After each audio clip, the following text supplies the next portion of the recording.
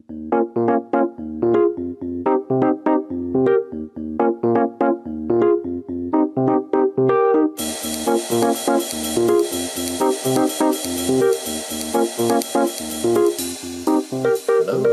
and welcome to another AutoCAD demonstration video.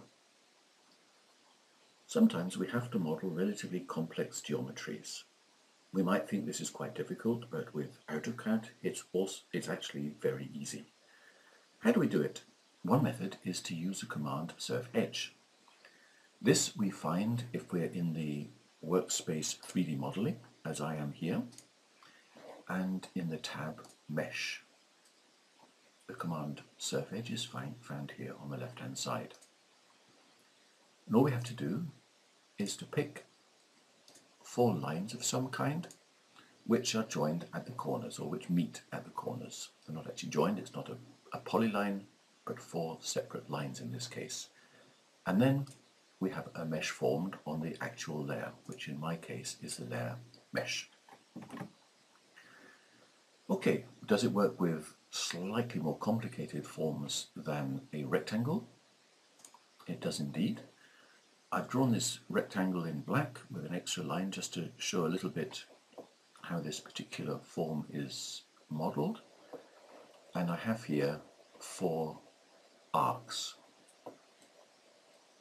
I use exactly the same command. Surf edge, first arc, second, third, fourth, and then we have a relatively complex form already made. Do a double click on this and we get the top, the side and the front view and an isometric, and we say okay, yes, it's definitely a slightly more complicated form than the one before. Nonetheless, I'd like to go back now. Nonetheless, it's not really how we imagine. These straight lines here are not because AutoCAD is just being a bit lazy in how it shows it on the screen. These are in fact straight lines where originally we have a curve. How can we draw it in such a way that it actually is more curved? Well, the variables surf tab 1 and 2 are actually what define that. Here in the simple form, it's anyway flat, so it doesn't make the slightest bit of difference. If we change our visual style to something else, we can see, yep, that's definitely flat. As we get more complicated though, it does make a big difference. Now we can see we're definitely faceted. What I'll do is I'll erase that. I'll change my variables to something a little bit better. They're actually set to the default variables, although if I look now to my system variable monitor, new to AutoCAD 2016, I've actually set it so that the current values, which are actually default values of 6, are not actually my preferred values. So I get a warning here and can simply reset all to take my surf tab 1 and 2 values back to 50. If I now carry out the same command, surf edge, pick my 4 edges, now I have a lot more of a smooth surface. If we look at it on our 4 views again, we see that is really very much more detailed. Now, to be precise, the value of surf tab 1 defines the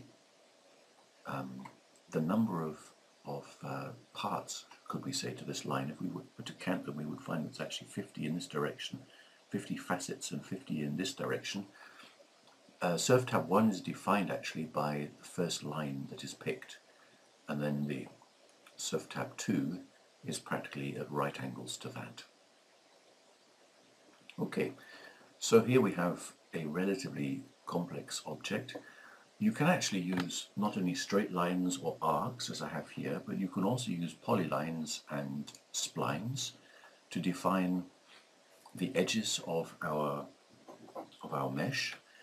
AutoCAD is a little bit like a diva. It sometimes doesn't actually want to play along. If you Google this particular command, you will find that I'm not the only one with this particular problem. It doesn't lie completely with my installation. I haven't quite got behind the reason why it plays up and sometimes will accept complex lines like splines and sometimes will not. So answers on a postcard, or if you would rather, you can write a comment down below or send me a message. But here I have a relatively complex form. It's actually supposed to represent a ditch. If you see the top here, the view from the front, isometric view from the side, it is actually a relatively long object with contours defined on various levels. The lines at the end I've drawn using a spline, which I've then trimmed onto each of these lines. So that's how I was able to get the curve here at the bottom. So what I'd like to do first is to make a number of meshes using the lines that I have here. I'd like to start on the other side actually. Not that it really makes much difference. So I use exactly the same command. And basically it will make relatively smooth forms. Here, if I remember correctly, I have a surf tab value of 100, which is of course a lot smoother than 50, but here we have a relatively complex curve, and I wanted to show it a little bit clearer. Now as I go on, the lines which are used to define the mesh are actually not integrated into the mesh but remain as separate entities, so I can reuse them as I go up the side of the bank. I'll activate here my selection cycling status here, and then I can select here between mesh and polyline without having to zoom in to a ridiculous amount.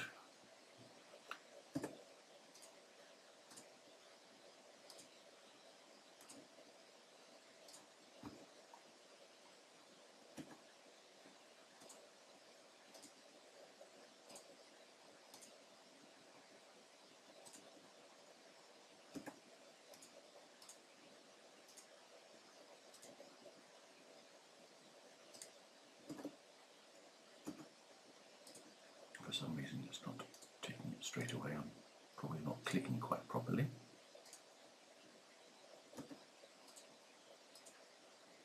If you don't want to watch all of this, just zoom a little bit ahead, because all I'm going to do is to practically create this bank using all of these lines, and then I'm going to join them together as a proper surface.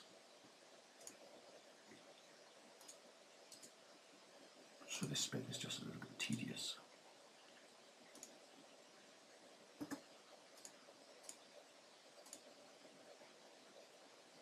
I actually did this first for an archaeologist who was wanting to show a trench like this, actually at the site of or the presumed site of the battle that Varus had with various Germans in, I believe, the year 8 BC. So I now have a number of meshes which are all separate objects. I can actually use a Boolean function to join these together. I have a couple of options here. Well, I have three, as you can see. Forget it, or convert to smooth 3D solids or surfaces, collect selected objects to faceted. Now, either one is okay, but this of course is going to be quicker, and since I anyway have relatively complex or relatively small facets for my object, I'm going to take this, and it shouldn't take so long. Choosing this option with this one would probably take about 20 minutes with my notebook here. So I'm just going to go off and make a coffee, and then I'll cut this bit out of the video so you don't have to sit here and watch it, which will be about as exciting as watching grass grow. So here we are, about 20 to 25 minutes later. AutoCAD has actually managed to convert these 9 different meshes into one complete surface. And so if that's what you're after, that's probably perfect. Good. In actual fact, we've finished then with this video about making meshes of various forms and complexities. If you have any questions, feel free to contact me either directly over my email, there'll be a link just a moment in the video, or you can use the message function at the bottom of the video. Feel free also to make comments, and if you have any suggestions as well. Have a nice day. Goodbye now.